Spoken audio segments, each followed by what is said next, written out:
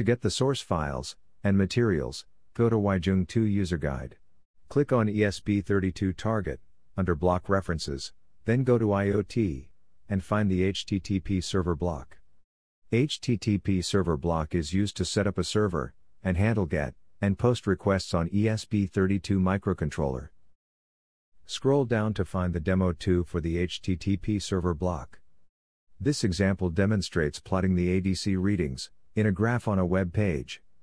Under the topic Demo 2, download the ESP32_http_server_demo_2.slx and line_graph.rar, which contains web application source files. Extract the line_graph.rar file.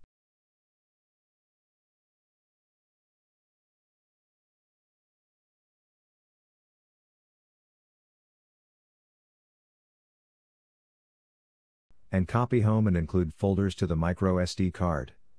Insert the microSD card to the ESP32 microcontroller.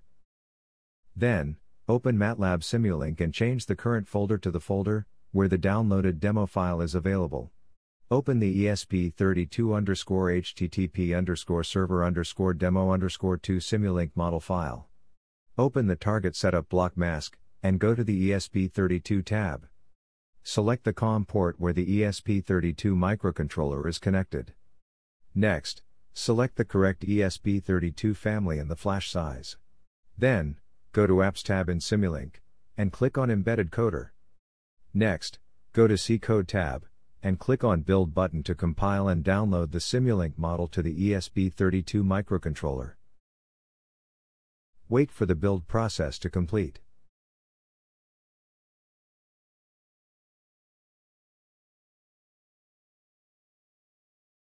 Then, connect the ESP32 microcontroller to the computer using Wi-Fi access point, with the given SSID and the password. After that, open the web browser and go to 192.168.0.235 to access the web page. The web page will open with an ADC graph, which is used to plot the ADC readings from the GPIO 36 pin.